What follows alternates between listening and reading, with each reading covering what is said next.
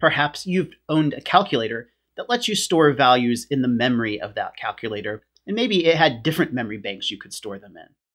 We can think of that as kind of being like a calculator with let expressions that let us bind values to variable names and use those variable names later on as we're doing some sort of calculation. So let's add variables and let expressions to our calculator language.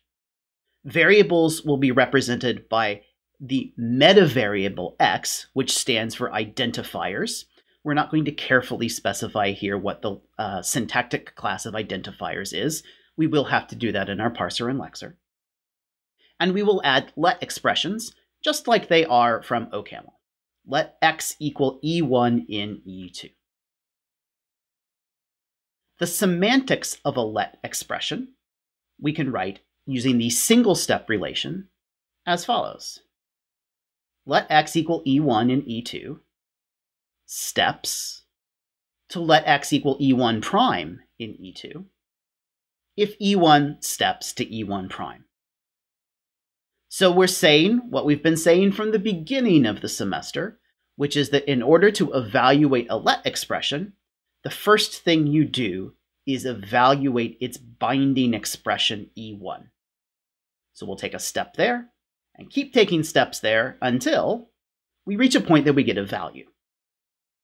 And when we have let x equal v1 in e2, where v1 is a value, that will step to e2, the body expression, with v1 substituted for x. Again, as we've been saying all along. But now I want to be careful about what substitution means. We've been a little loose with our definition of it up till now. Let's introduce a piece of notation for substitution.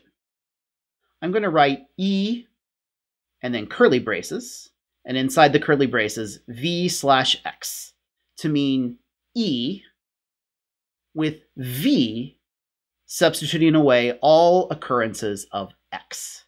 So wherever we see an x, we're going to replace it by v. So that piece of notation there, I can, instead of having to write English words, say that let x equal v1 in e2 steps to e2 with v1 substituted for x.